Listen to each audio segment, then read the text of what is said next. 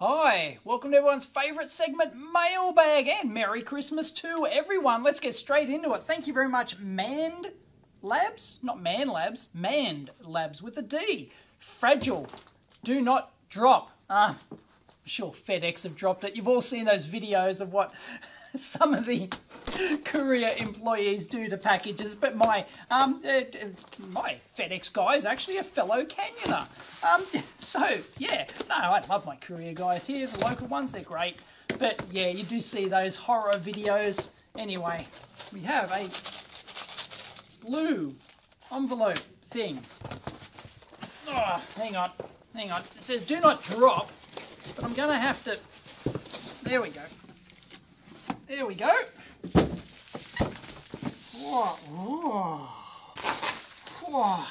Isn't this schmick? Manned Labs Kit 1, your personal learning kit for electronics. It's even got a carry handle on the top, shrink wrap for our protection, a video pack. They got videos to go with it.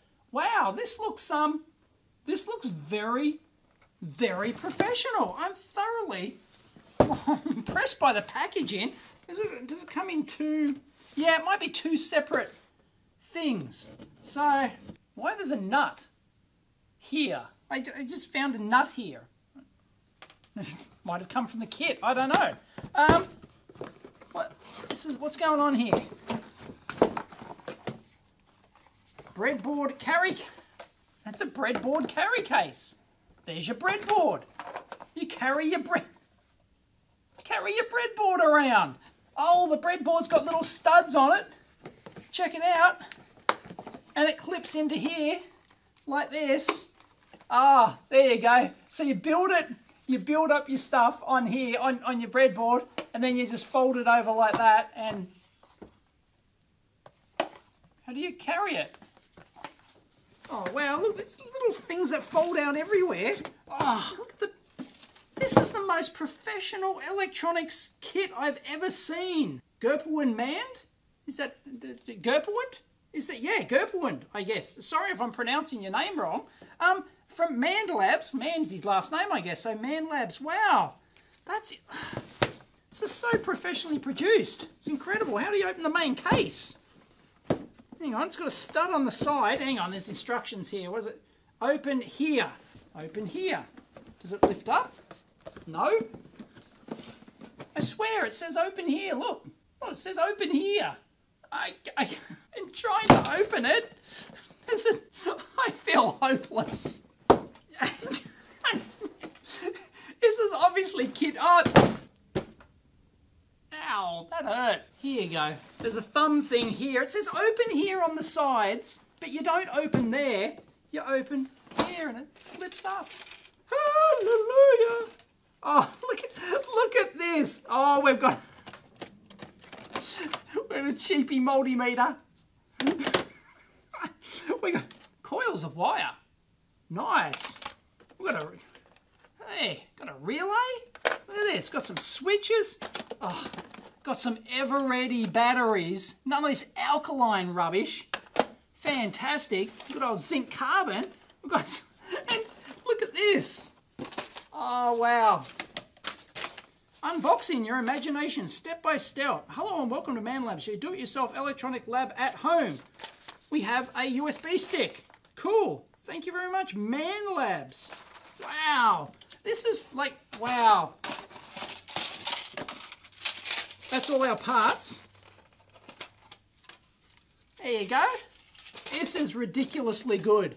Wow, this is so professional. There's our multimeter leads. Yeah, hats off. This is seriously well presented. Probably too well. Oh no, my cutters have come out. Oh, my strippers, they're actually wire strippers. They've actually, there you go. I think there's a screw. There's a random screw in there. Yeah, it's almost too good, you know? It's like, I do appreciate the effort, but let me know if you're, I'm not going to say it's, it's wrong, but it's just like, so much effort's gone into the packaging and the modular construction. Would anyone actually fold it back up and carry it themselves? I don't know if I would have done that as a kid.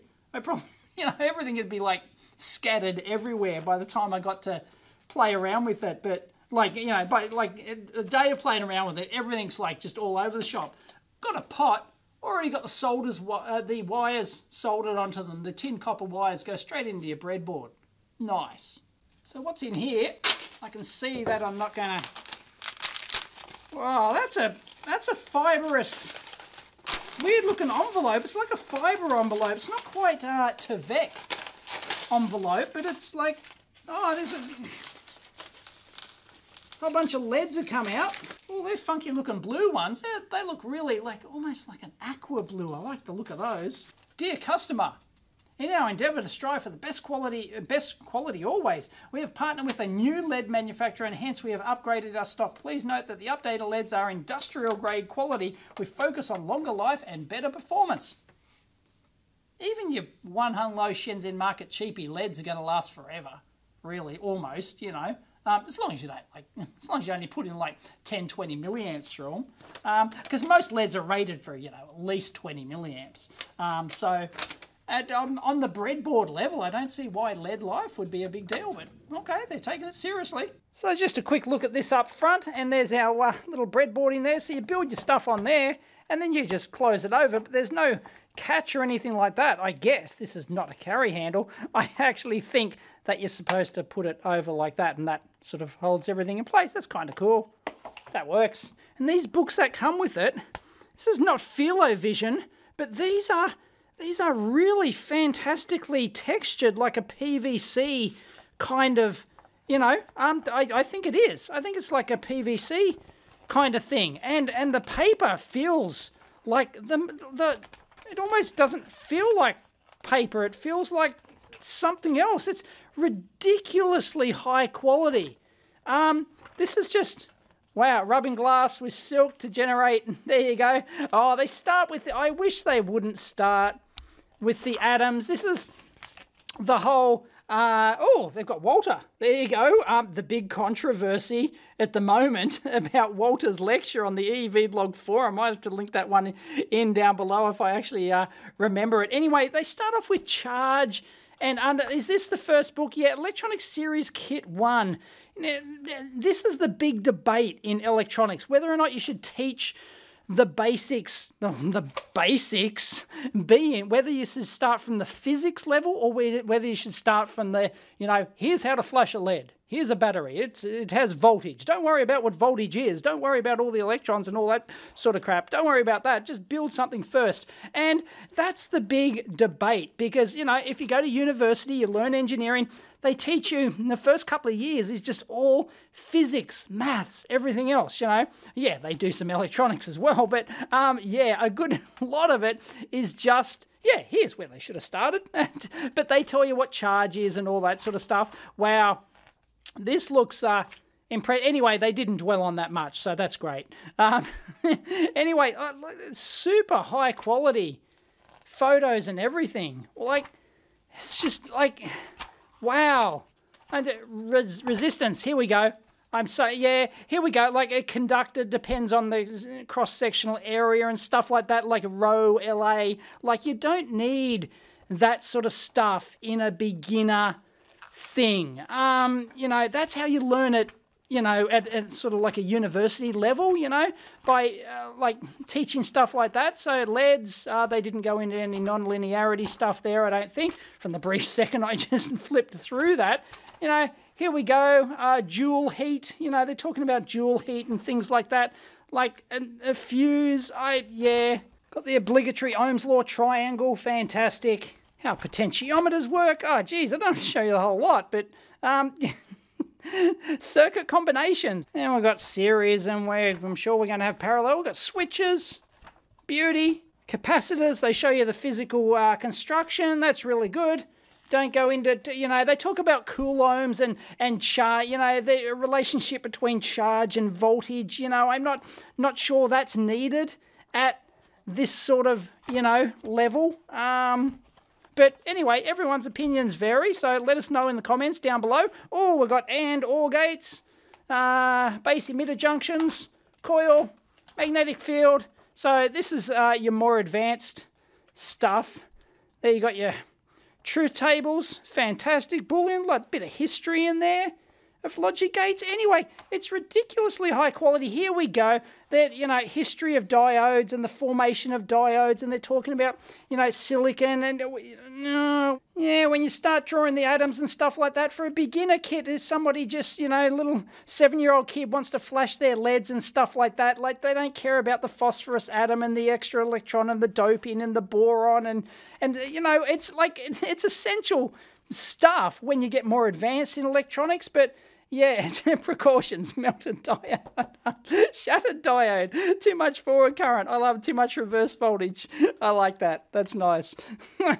So yeah, let us know in the comments what your preferred thing is. You know, should a beginner kit like this have stuff like that? You know, a lot of people say, oh, it can't hurt and stuff like that. Others will say, oh no, it just, you know, it'll bore people and like it'll put them off and stuff like that. But this is fantastic. Wow, the amount of effort that's gone into this, and the box, of course, is crazy. This is this all here is mostly wasted space. All that in there, they just had the breadboard in the top there, the manual down the bottom. Anyway, you lift that up. There you go. Shrink wrapped for our protection. The Mastech $2 jobby. It's, you know, it's fine. It's good enough for, you know, a kit like this. It's fine. Got our pre-tinned jumper wires in there. That's an interesting way to give you your spare red, black and green wire. As I said, we've got a relay. None of that alkaline rubbish. Good old heavy duty. That's not the heavy duty leak proof. None of that leaking alkaline rubbish. And then you've got battery snaps, and you got yourself a micro switch there. Got the obligatory motor, and well, that's it for that. We have to take the rest out here. Look at this. Bobby Dazzler. Multi-tech cutters. Terrific. Oh, jeez, they got a big ass spring on.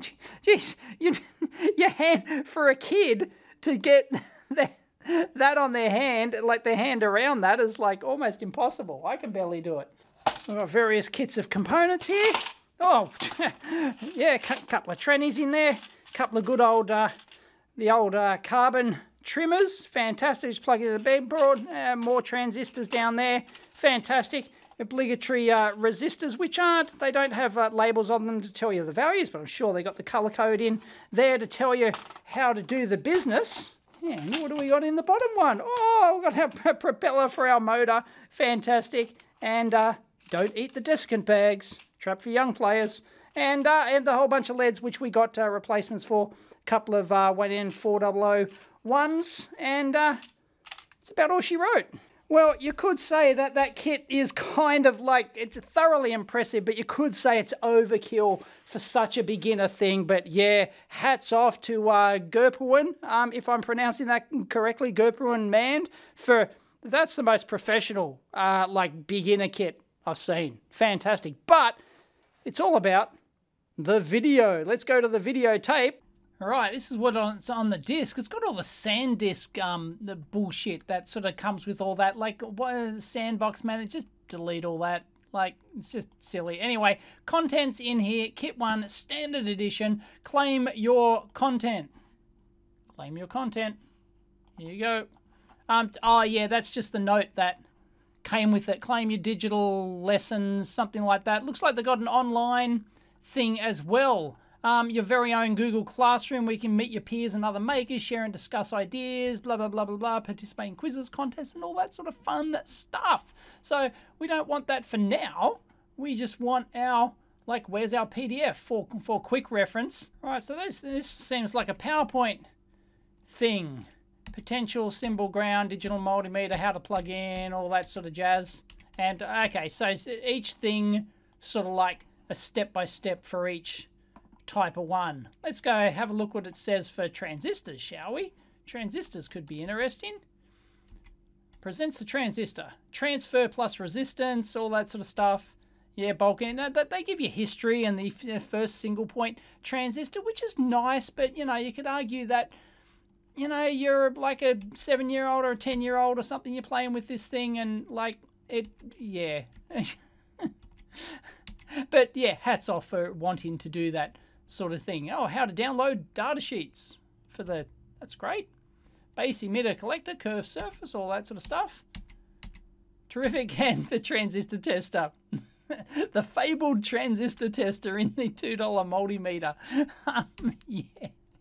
I've commented on that plenty of times. Once again, yeah, you can understand. Yeah, P-type. That's all you need to do for transistor and stuff like that. And then it's getting a bit fancier, and you know, emitter current is base current plus collector current, and you know, you're like high school kids are probably going to understand this stuff, but your rank bit like beta. There it is, right? There seems to be a mix of too much theory sort of mixed with practice here. It seems like, yeah, it's just a little bit too much, I think, there, but nice. Nice, though. They've gone to a lot of effort. Let's go into our level 1 reference. Basic electrical theory. Introduction to electricity charges, currents and MP4s. Well, let's go to the videotape. Oh, unfortunately, it seems to be like there's something wrong with this USB stick. Like, it's not reading properly. I don't know. Is it a Shenzhen market clone rip-off fake thing? Because it's like, I've never had a problem with my USB reader before. Yeah, something weird with that USB stick. I was able to plug it into like a USB 2 port on the front instead of USB 3, and it worked okay, so I copied the files locally. So let's play the first one, Introduction to Electricity Charges. I won't play the whole thing, I'll just probably skip through it, but here we go.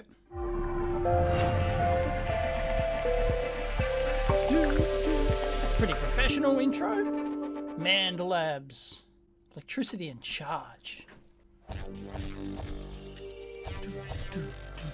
Very 80s, kind of 90s, you know. Love it. In this video, I'm going to introduce you to electricity and charge. Hey, is that Mr. Man? Electricity is all around us. What? We have tube lights, fans and TV sets. We have radios, calculators and computers. We have mobile phones and touchpad devices. And you must know that you can think just because of electricity. Yes! The colors you see.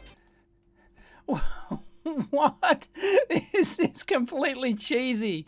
Oh, please don't do the cut-ins. I hate this. Is like every Kickstarter, every crowdfunding video nowadays, they hire professionals to shoot it. Very professionally shot and edited, by the way. Absolutely brilliant. They've put a lot of effort into this. But yeah, they all tell you the same thing. Oh, you just shoot, you know, talk off camera like this and then shoot at a different angle and they set up multiple cameras. It's just wank. Don't do it. Right? You know, just like talk to the camera, talking head, that's fine. And what's all this pop-up? Yay! Or wee! Or whatever the hell it was. That's just no. And the music, no. Just no. Educational content, straight up. Talk to camera, that's all we want. Is because of electricity. We can walk because of electricity. Our nerve system is driven by electricity. Atoms, molecules and chemical reactions exist because of electricity. We have cars, we have planes, we have trains that can only run because of electricity. And right now, you are watching this video and it is also because of electricity. So I can understand what they're trying to do, the background of electricity and all that sort of stuff. Yeah, it's just cheesily produced. I'm sorry. Please tell me if you agree down below. What do you think of this kind of content? It's very well produced, very slick. What? Hi, we are here to decode it. Just a minute, Mr. Theory. Mr. what? No, just lose Before you go further, and can you please tell us how electricity came to be noticed for the first time? Yeah, sure. There was a person in 18th century who was developed positive. Don't show the other guy, you're talking. And the silk what was the zoom in? So let's do it. I'm sorry, I shouldn't. Oh, there. Oh, rubbing the. Yep. Ooh. So, what next?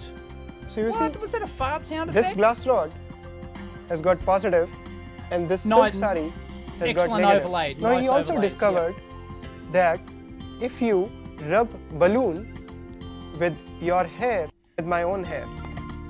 I know that English isn't his first language and it's, you know, it's difficult to come across. Yeah, it needs to be a bit more fluid though, that's all. But, you know, Yep, so we're just demonstrating. Oh, yeah. Positive and negative this universe. Then they've got the graphics. The graphics are good. When we nuclear yeah, as a result is same. See, this revolving. is all. And here's the debate. You know, it's do you teach kids? They want to build. They've got this electronic kit, and they want to like build electronics. They want to see motors spin and lights flash, and this is the first thing that they've got to sit through.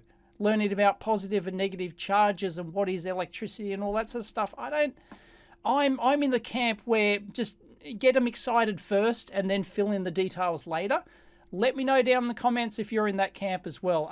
Maybe it's just because that's how I started out, you know, and that's how a good lot of my audience started out, as, you know, in the hobbyist. We just took stuff, we took stuff apart, we just, you know, built things, made stuff work and flash, and we didn't care about the theory and all that sort of stuff. And they're trying to do that here, and I can understand why, because it's the textbook way of doing things, you know, it's the way these guys were probably taught at university. So you know? You can think of charge, charge negative. Define.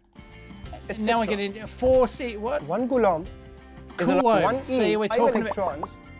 Hang on. 0.6 times 10 raised to power minus 19 See, no, coulomb. this is the first thing. In maths, this is the first video. We write charge as Q. See, so they don't need to know that. 5 electrons have 5 electrons negative. No, N is always an integer. Or 2.5. Like, who's N gonna is know? always an integer of an atom. Nah, sorry. I'm out. It's very well produced content, but beginners don't want to see that. So let's go into battery and voltage. Battery and voltage. This should be a bit more practical, Energy. I hope. Energy. Where does this energy come from? The food, right? The food we eat. Whether it is vegetarian or non-vegetarian. Similarly, the sockets. We invent terminal of the battery. Swing 9 volts with voltage. No, please don't go. Done it before, so let's do it. I'll use this 9 volt battery and I will touch its 2 terminals with my tongue. Oh no! This may be my last video too. No, please don't go. Oh no, come on.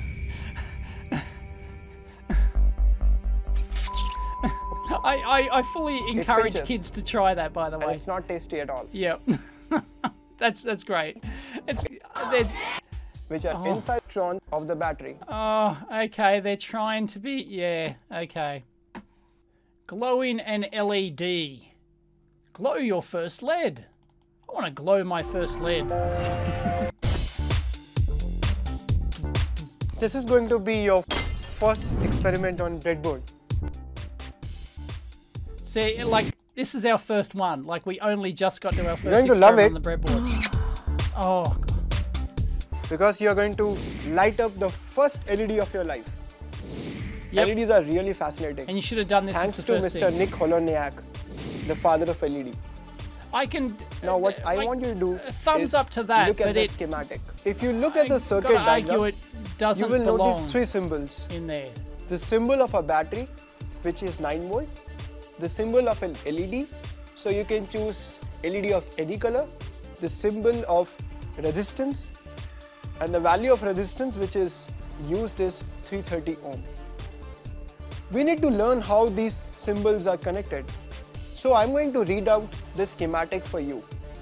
The positive terminal of the battery, which is VCC, is connected to the positive terminal of an LED. Yeah, it's all a the bit negative slow, terminal of an LED is connected with one of the ends of a 330 ohm resistor. And the right end of the resistor polarity? is actually connected to ground. That a resistor can be both polarity, battery polarity matters, LED polarity matters. Mr. Practical will help us do this. Okay! This is great. So first step is to connect a battery on the breadboard. For this, connect breadboard column. Okay, now they're getting into the details of... brown. Oh, there we go. Nice graphics. One leg of this resistor in the same column where the negative terminal of the LED is connected, and connect its other leg. They might mention either way. And anyway, flows in the circuits of the LED emitter or negative V1, which is equal to 3.38 volt. Don't need And to go the in voltage drop precision. across the resistor is equal to V2, which is equal going to in phenomenon voltage drop. of the physicist Kirchhoff, and More we call it Kirchhoff. Kirchhoff's voltage law. Well, And if there are yeah. Okay, do beginners flashing a lead need to know Kirchhoff's voltage law? Riddle me that. Yeah, leave it in the comments. I mean, some people think that this is how it should be taught. Others don't necessarily agree. But hats off. It's very nicely produced content, if pretty cheesy. Yeah. Anyway, leave your comments down below. Like, this whole set was exceptionally produced, thoroughly professionally produced from Go to Woe. It's just whether or not you like that sort of style. Let us know in the comments. So if you'd like to check it out, it's over at mannedlabs.com. Thank you very much for sending it in. As I said, like, extremely professional.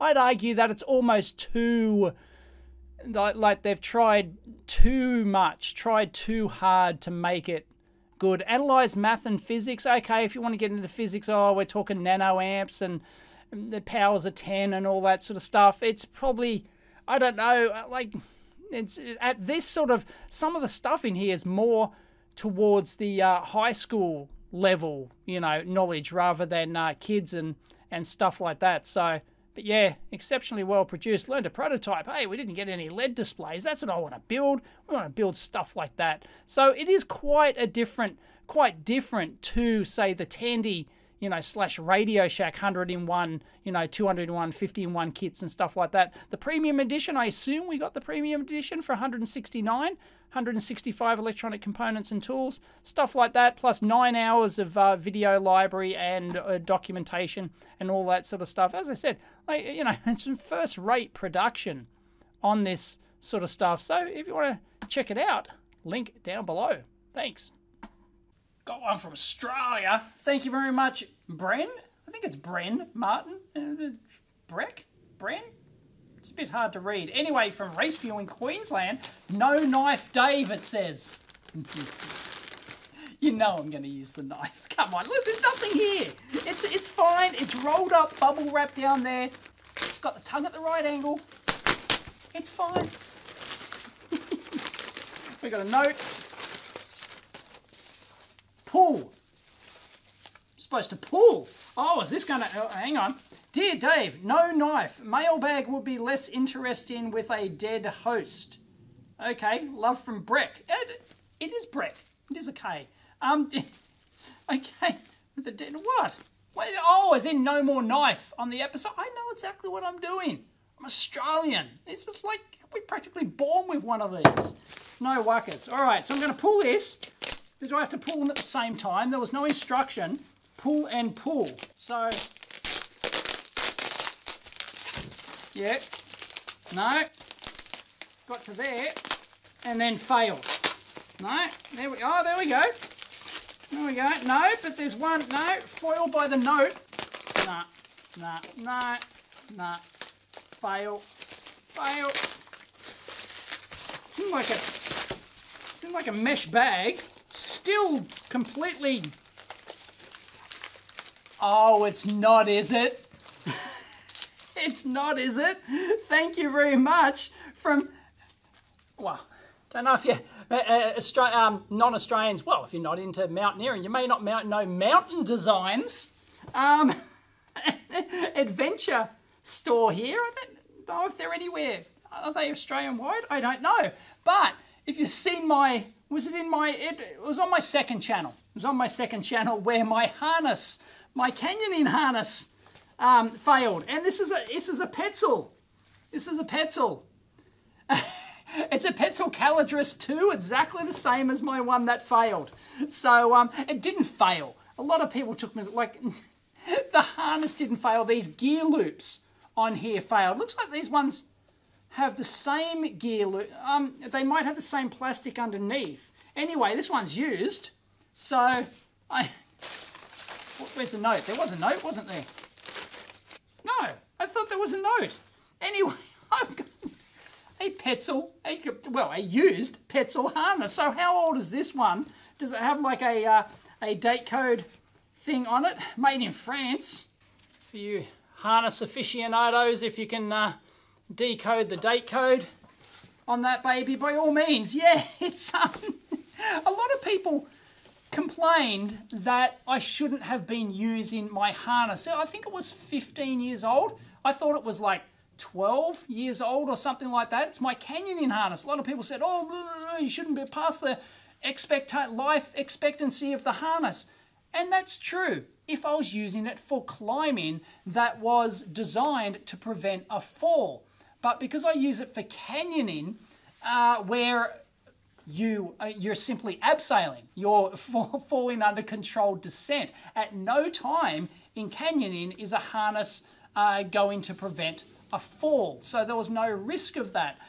So it's actually very common for canyoning, at least here in Australia. I don't know about canyoneering in the US, but it's very common for people to be using like 20-year-old harnesses and, you know, like really crusty old stuff. It's just part of the community, you know. It's part of the thing. I know it's not good to encourage, and I don't encourage it. I don't encourage using any harness past its design, past its recommended, manufacturer recommended life, which I think is like 5 years for a Petzl climbing harness, or even less, depends on how many falls you sustain and, you know, all that sort of jazz. But yeah, anyway, yeah, all the gear loops, because the PVC, I think that there's some sort of poly put the kettle on plastic. These ones actually have a material over them. But yeah, my Petzl Calidris harness, maybe it's an older one or just, you know, a slightly different variant, actually just didn't have the material. It's just got, this feels like the same stuff.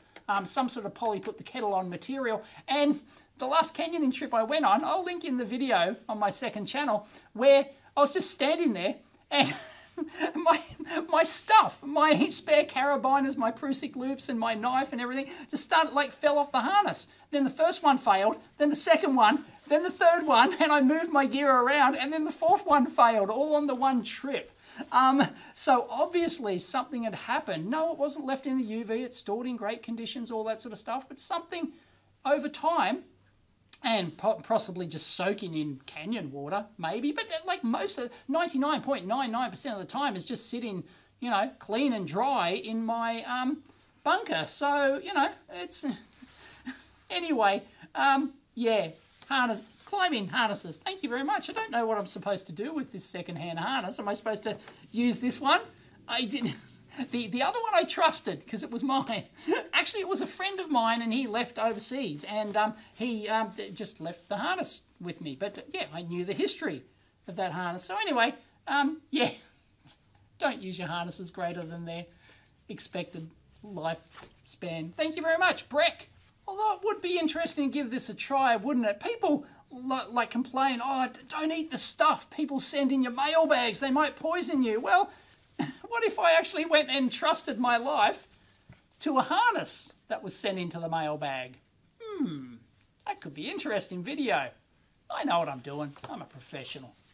Cutting edge products made by makers from Tindy. Like, did Tindy give you a sticker if you, you know, put a maker product on there? I don't know. Anyway, thank you very much, Neville Nobody, for sending this one in. Gotta love a good Nev.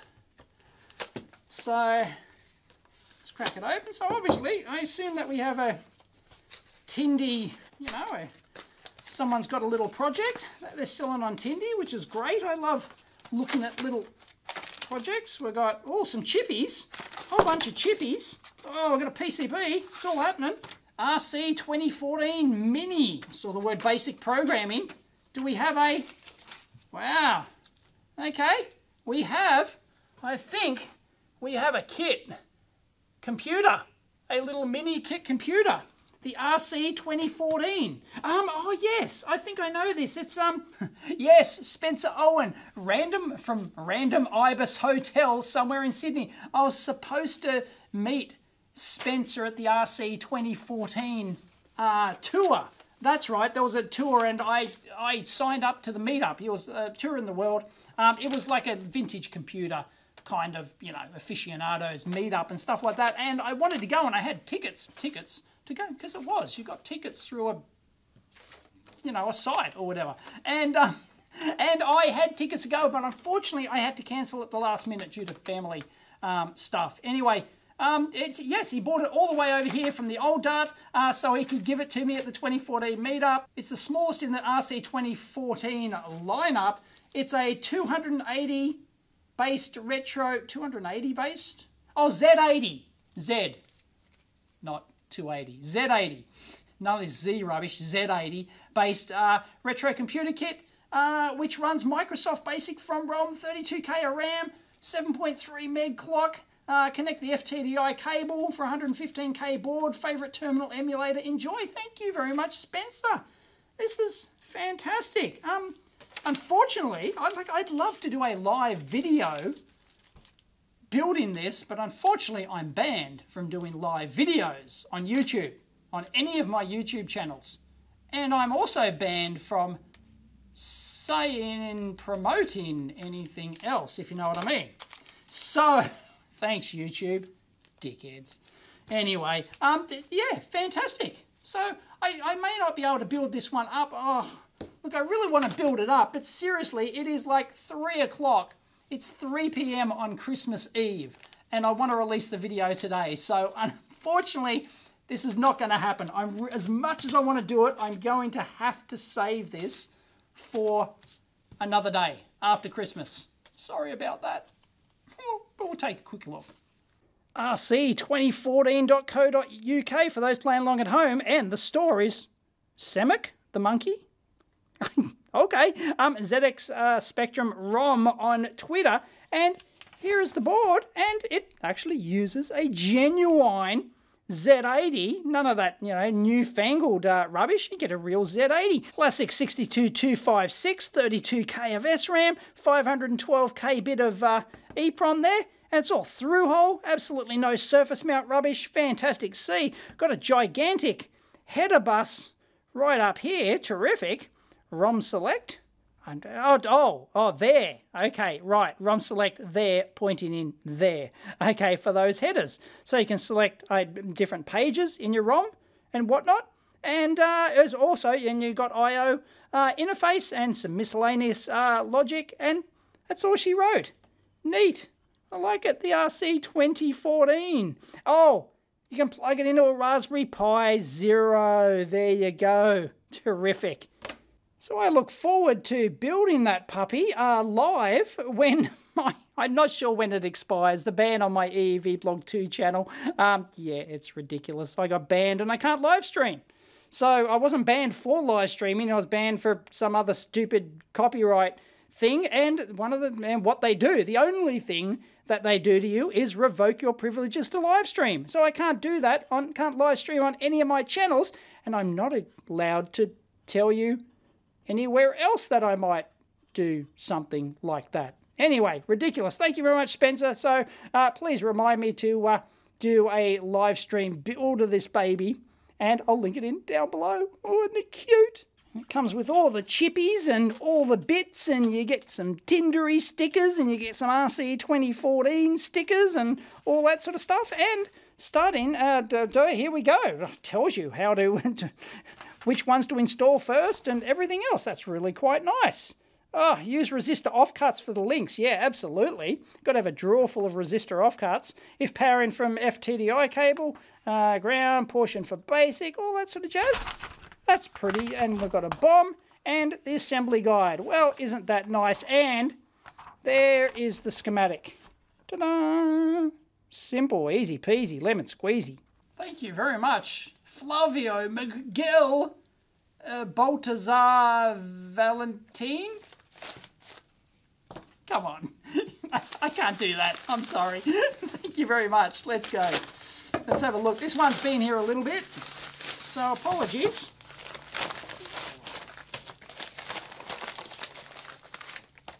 There is a note. Speaking of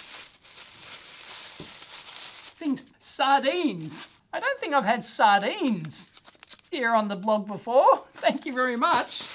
And I don't know what that is. Codfish, what? I have no idea what that is. Once again, it's tuned codfish, I think. We've got some leads and a note. Well, that's not a bad idea to have like leads with the bullet connectors at each end, and then just have like various adaptery things. So you can go to like banana plugs, you can go to easy hooks, you can go to crocodile clips, you can go to little, oh, there you go, there's the pogo pins, nice. So a whole bunch of stuff. Would have preferred to see that doesn't seem to be, they're not silicone leads, so I would have preferred to see silicone. That would have been nice, but oh, they're just pins, like square pins. You can plug them into the 0.1 inch headers and stuff like that, so that's quite a cute idea. I like it. And you might get into selling them if you want to check it out. Email address down below. No website, none of that website rubbish. Thank you very much, Nicholas Malou from Canada. Hi to all my Canadian viewers. From maybe from Monoprice? No, I don't think so. No, it's got nothing to do with that. So, geez, shrink wrap for our protection. How do we, for those who like their random bits and pieces, what on earth is that? Some sort of panel, alarm panel thingamabob. Don't get it.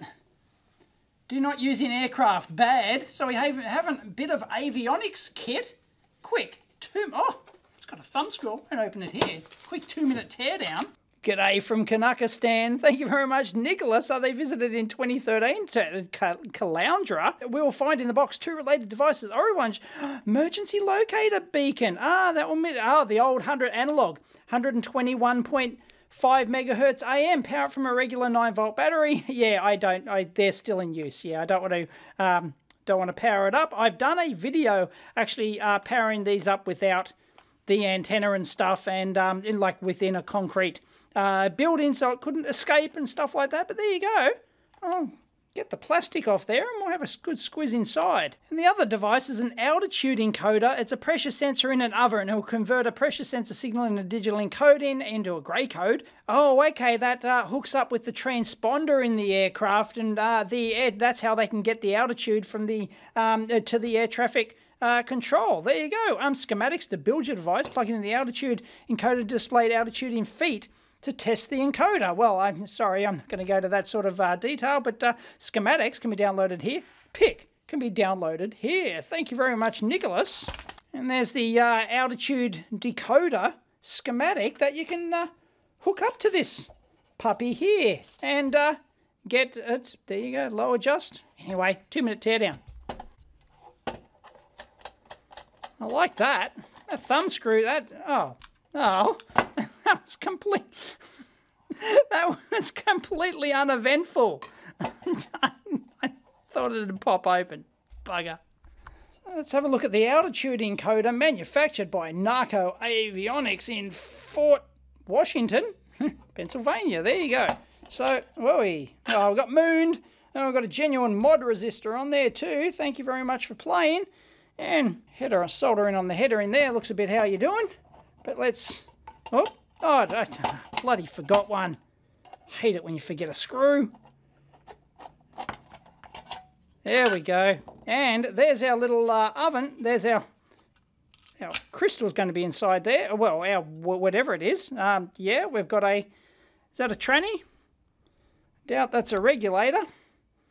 That's going to be a... oh, yeah, no, that is the block. There you go. So here's the external altitude, the air pressure comes in from outside the aircraft and goes into the block there.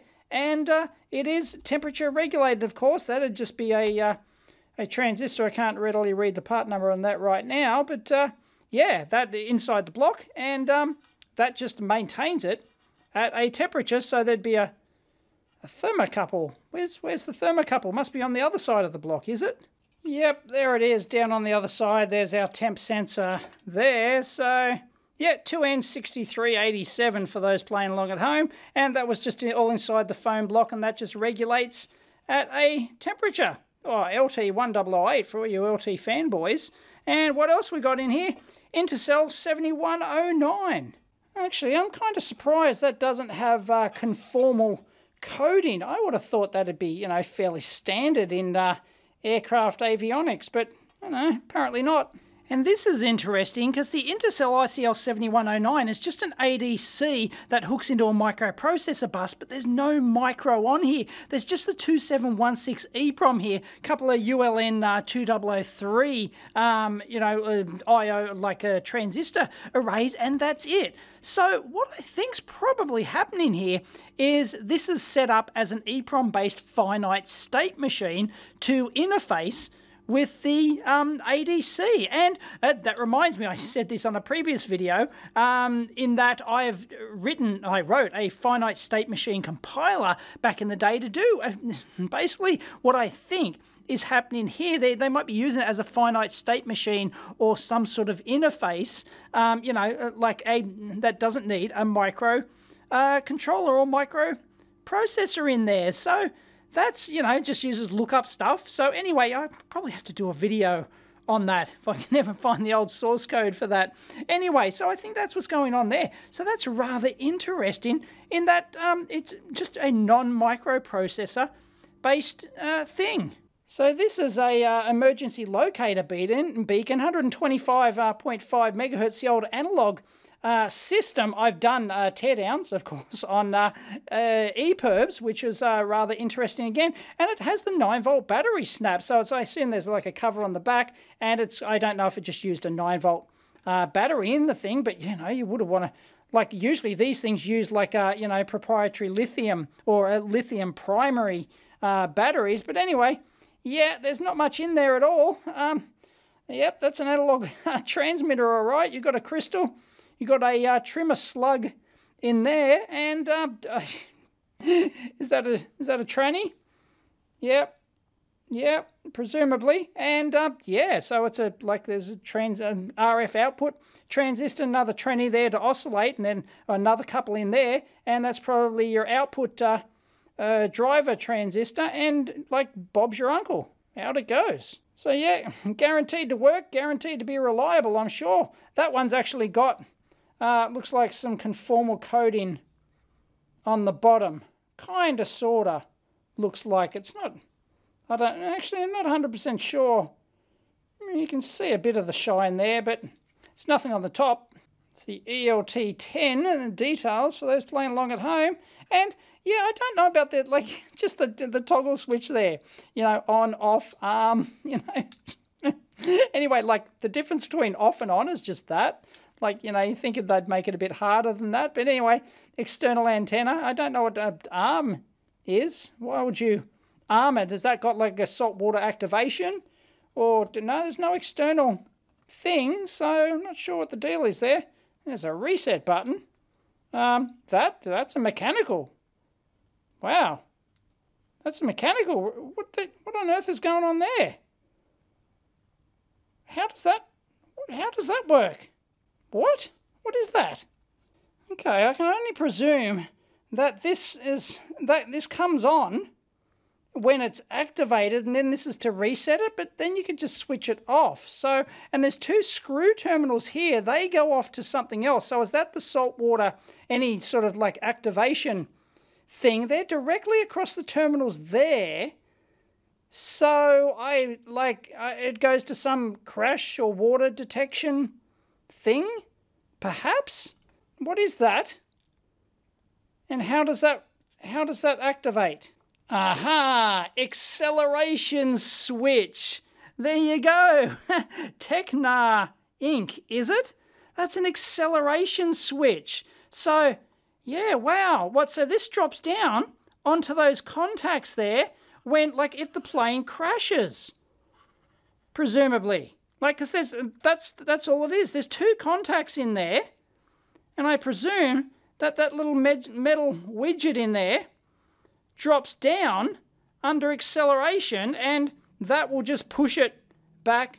That's just a lever that pushes it back off. That's interesting. Right, so this makes sense now when, like you've got arm like that, like off is like, I presume you could access this somewhere, either in the cockpit or outside the plane or something like that. So in normal flight, you would arm the things. So I don't know if you'd leave it off when the plane is like not flying, and then part of your checklist when you start up is to arm your emergency locator beacon. That kind of makes sense, because it's all kind of like user accessible. Otherwise the battery would drain if you just kept it on all the time. But anyway, you keep it in arm, and then it relies on this acceleration switch to activate if the plane crashes. And given that it's those two terminals are directly there, that could go off to some other saltwater activation or any other sort of device to secondary device to activate it as well. Or, you know, if you gently land your plane on the water or whatever,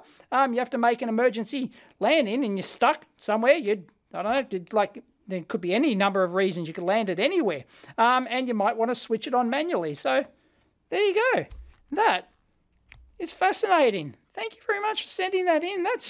It's got some greasy kind of stuff. Not sure what the deal. Was this filled with something? No, is that sealed? No, I don't think. Oh, it's got a little thing up there. Anyway, there you go. An activation switch. So I'm not sure how. I'm sure they've designed that, you know, an X amount of G forces on there, you know, 100 Gs or something, or is going to slam that into the contacts, and presumably, does it stay down there? You wouldn't rely on those contacts, would you? Is it like a one-shot kind of thing? Not sure what the deal is, but anyway, yep, it's simple, but this would have been super reliable and effective, I'm sure. This one could have been sitting here for a long time, so hey, that looks like a smiley face. That looks like a smiley face. Scan that and correct me if I'm wrong. Anyway, sorry, this one could have been here a while. They've completely wrapped it in tape just to annoy the hell out of me or prevent whatever is in here from falling out. So sorry if this has been, it was under the pile of stuff that's been here forever. Hello Dave, I've been watching for several years now, and the amount of knowledge I gained is immeasurable. Thank you very much. It's a Monero miner for mining Monero. There you go. With the recent plummet, what's Monero doing these days? Dropped 90% like everything else, but it's a Monero, as well as for miscellaneous. The Monero miner was totally developed by me and released under the BSD. You are free to use it as you wish or repurpose it to mine for you. Please be careful which computer you run this on, is somewhat annoying to remove. Oh, okay. Strongly recommend you avoid GPL software and Linux, as they are a cancer on Unix. Oh, here we go. Flame war down below, and a gross mistake of history. Whoa. Tell us what you really think. If you require a Unix environment, then free BSD is a good starting point. I've included an extra USB device for you to pass along to whoever. The font I use for this letter, is DIN 1451 for those playing along at home. I'll show you the font. Thank you very much, Jesse Wilson. And tell us what you really think. I'm not sure if you can see what's written in the background of that note. Can you? Can you? I don't know if I get the light at the right angle. Anyway, it says the 1070 Ti should not exist. Jesse's a tad opinionated. Beauty. And there's the DIN 1451 font for those playing along at home. It's a high-quality German font. I hope you enjoyed as much as I do. Well, it is a very nice, high-quality font. I'm rather impressed. The 1070 Ti should not exist. I still don't understand that. Is there something about the 1070 Ti? Just that model? Sorry, don't get it. Unfortunately, Jesse hasn't included any URL or anything to the software, and I don't have an suitably air-gapped computer in the current lab at the moment that I would feel confident running this thing on. So